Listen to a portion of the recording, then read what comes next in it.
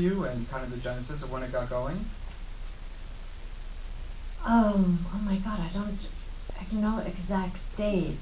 Yeah, Margarethe von Trotta offered it to me, I think, like 3 years ago, and then it took about maybe 2 years. You know what? I'm really bad with dates. I don't know. It took about from the time she was talking to me until the time we started shooting. It was probably 2 years. And how did the shoot go? Was the shoot good? Did everything go well? What was the hardest part about playing Hildegarda? Well, the hardest part was that you can't really think as an actor that you are actually able to go into the head of a person of the 12th century, because I mean very often, like you do research and you add things, but at 12th century you just have to subtract so many things, because there are just so many things that did not exist, and you can't empty your head that much. I mean, the earth was still not round at this point. I mean, it's just almost unbelievable what all didn't exist and what people were not thinking and how different the world was. So, you know, we always say to ourselves, well, it is a movie after all, you know, it's not a documentary. And that was one of the hardest parts. And of course, for an actor, what was really hard is she convinced the people of her time that she actually had these visions. There were a lot of people who had visions, but to be able to convince the church that her visions really did come from God and not from the devil, as you know, some people thought, to be able to make this believable as an actress was a challenge also. So I was quite scared before I started doing this role. And this is your fifth film with Miss Margarethe von Trotta. How has your relationship with her and kind of the way you guys have made films progressed over the years, from when you first started making films with her all the way up until the present? Well, the first film I did with her was called in English Marion and Julian. It was about a woman whose sister was a terrorist. It was based on a true story. It was based on Gudrun Ensslin, the RAF member in Germany. And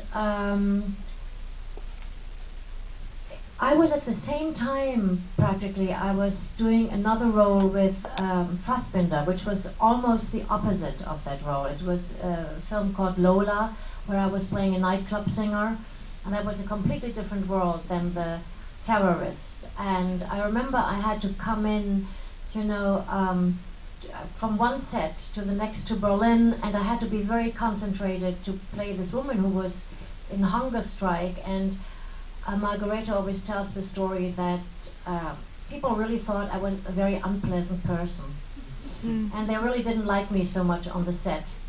Because only later she understood that it was really necessary for me to just come in there, do my thing, and I had to be so concentrated. I couldn't go, you know, with them for lunch and joke around and, you know, do all that. And then she still offered me the next film, Rosa Luxemburg, which was, I don't know, you probably know her, revolutionary, who was a wonderful woman.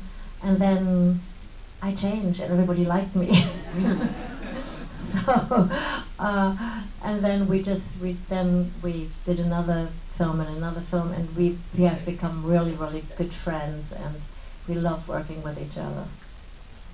I'd like to, you know, invite the audience now to ask some questions. Right over there. You said at the beginning that you had to shed, I guess, like 9 centuries worth of the advancement of science and technology and human knowledge of all sorts.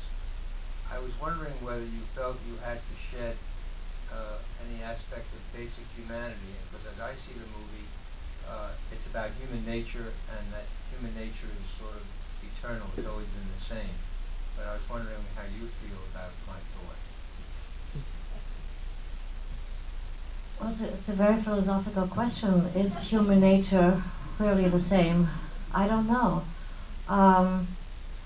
At the time when Hildegard lived, there was actually a big transformation in society happening. you know that she came from an aristocratic background, and when she was born, um, she believed, and she believed this in fact all her life, in a way that aristocrats were the natural leaders of men, and it was a feudal society where people owned other people in a way like they owned slaves. They were the unfree people. They belonged to the estates. They were not allowed to marry whom they wanted to marry. They were not allowed to trade with anybody else. So they were really connected to the aristocrat to whom they belonged. And in that time when Hildegard von Bingen lived, this started to change.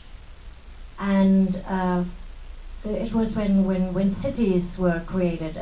I think when she lived there were about 17 cities existing. The biggest was like 10,000 inhabitants, the smallest maybe 500. And so people were leaving estates, they were going to cities, they were starting to make own decisions, which before was not possible. So there was a great change in human nature, you know? And I think that I don't know which part really stays the same. I suppose love is something, or fear of death. There are certain things that do stay the same over centuries, but others are very much determined by their time. If I may, you mentioned the word love, and I saw a strong sexual attraction between you and Richardis, and I was wondering whether you, in acting a part, experienced that or felt that that was what was partly involved at least? Well, I wouldn't. It's hard to say where is it sexual or what is erotic. When you read her writings, you can see that even her love to Jesus Christ was, if you read it, you know the words. It sounds like very erotic love. So I mean, these people were people who had, of course, sexual desires, and but I think they sublimated it, and so I would say they're very passionate, you know, and they feel all this, but I doubt that it was a consummated sexual relationship.